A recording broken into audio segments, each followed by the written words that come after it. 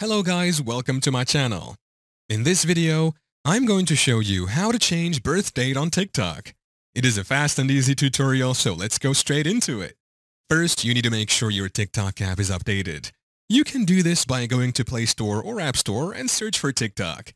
Click on Update to update the app. For those who don't have the app, you can still download it there. Go ahead and open the app. Please note that there is no direct way to change your age within this app. You need to contact customer support for them to change it for you. To do that, stay tuned till the end of the video to learn how. Once in here, you will see all these options below. We have your profile icon at the bottom right corner. Just click on it to open. At the top right corner, we have 3 horizontal lines. Tap on it. Go ahead and click on Settings and Privacy. Here, we have all these options. Scroll down to where we have Report a Problem. Click on it. Once in here, you can see Editing Profile. Click on it to open. Now go ahead and tap on Other.